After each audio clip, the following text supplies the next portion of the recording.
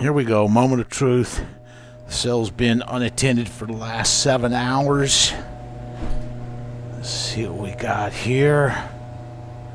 Alright. Voltage crept up. The amps have crept up from what I set it at. Let's look and see what we got going on inside the cell here.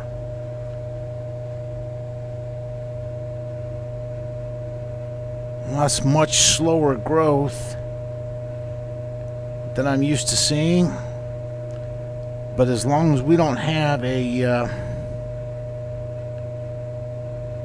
situation where we're making this crystal contact the bag, I'm happy. Let's take a look at this anode filter. Oh yeah, it's the silver's collapsing down in there. That's what we want to see. That means it's being consumed. That's a good sign. I'm going to put some more silver crystal in here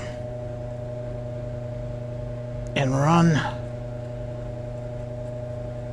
some more double refined pure silver crystal back through the anode basket here to get triple refined pure silver crystal. That's what this batch is going to be when we do the harvest out of the cell. We're going to have triple refined pure silver crystal. That looks good. Let's take a look at the power here. We've got 1.5 amps, 2.0 volts. It's about 5 a.m. Saturday morning. Last time I checked the cell was about 4 p.m.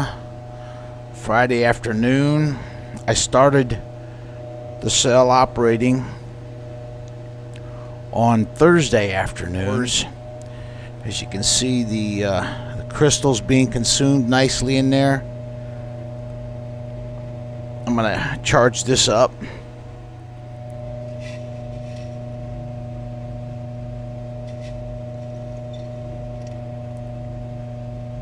When I get done with this run, we'll have triple refined pure silver crystal out of this, which I've never had that before. I've always stopped at double because that's all the further I needed to go.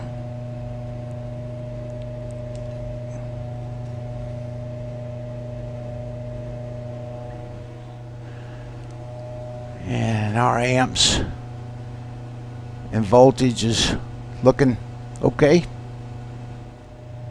Now let's go to look down inside the cell and see what kind of crystal growth we're getting after about 36 hours.